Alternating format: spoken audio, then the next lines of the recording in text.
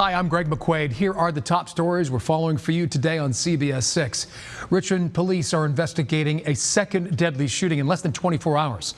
John Burkett's Crime Insider sources say police found the man shot and killed along the 2500 block of Whitcomb Court around 6:30 Friday night. This comes after police say 43-year-old James Champion IV was shot and killed on West Federal Street. That happened about 7:15 Thursday night.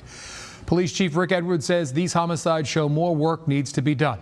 If you have information on these shootings, call Crime Stoppers 804-780-1000.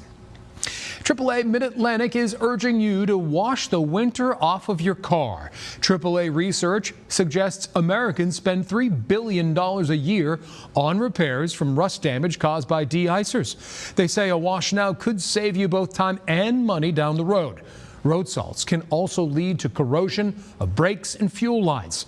AAA estimates that brake line repair can cost anywhere from $150 to $1,000 or more. Hello there, Michael. Hello there, Gregory. For today, not near 80 like we were on Friday, but we'll still have some highs in the 50s and 60s. Clouds will increase and thicken during the day today.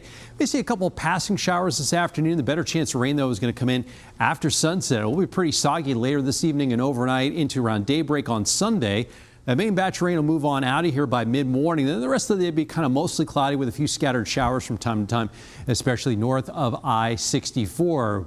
The computer miles are ranging anywhere from about a half an inch to about 2 1/3 inches of rain for this system, but they kind of down to around 1 inch for our best chance of seeing some accumulation.